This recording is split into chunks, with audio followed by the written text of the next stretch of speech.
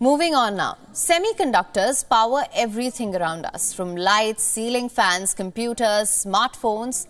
And a new war is brewing between the United States and China for chip superiority. To bring us more, WION's correspondent Siddharth MP spoke to Chris Miller, author of a 2022 book that's titled Chip War, and a key voice on this subject. Listen to this. WION World is One, the best-selling author of Chip War, Chris Miller. Chris, how do you think American curbs against China's indigenous semiconductor manufacturing have sort of panned out over the years? Well, I think no set of curbs is going to be perfect, but the curbs certainly have caused some problems for Chinese manufacturers. There's certain types of tools that they can't import from abroad, and these are tools that are often critical in chip making. So they're not going to stop China's progress, but are they going to slow it down? I think they already have.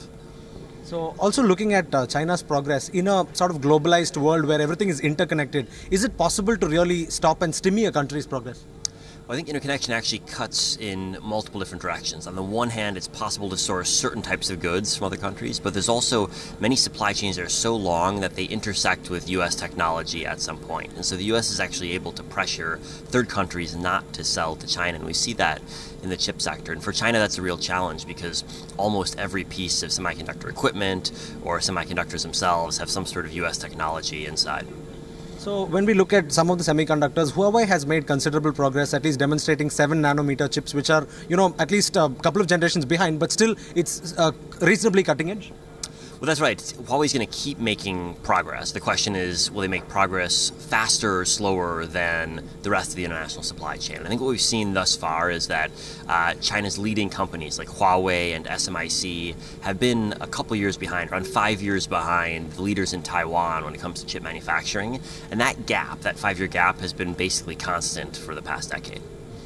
Your book extensively writes about the history and the contemporary scenario, but there's not much of a mention of India. So how do you see India's role in this global scenario where there's a China +1 manufacturing strategy that's being looked at? I think there's a lot of excitement in the chip industry about the direction that India is headed. You see it in terms of device manufacturing, you see it in terms of assembly and test of semiconductors. There's already, of course, a very big semiconductor design ecosystem in India, and there's much more discussion than ever before about building semiconductor manufacturing plants in India as well. So my guess is that in 10 years, India is going to play a meaningfully larger role in the chip industry than it does today. WION is now available in your country. Download the app now. Get all the news on the move.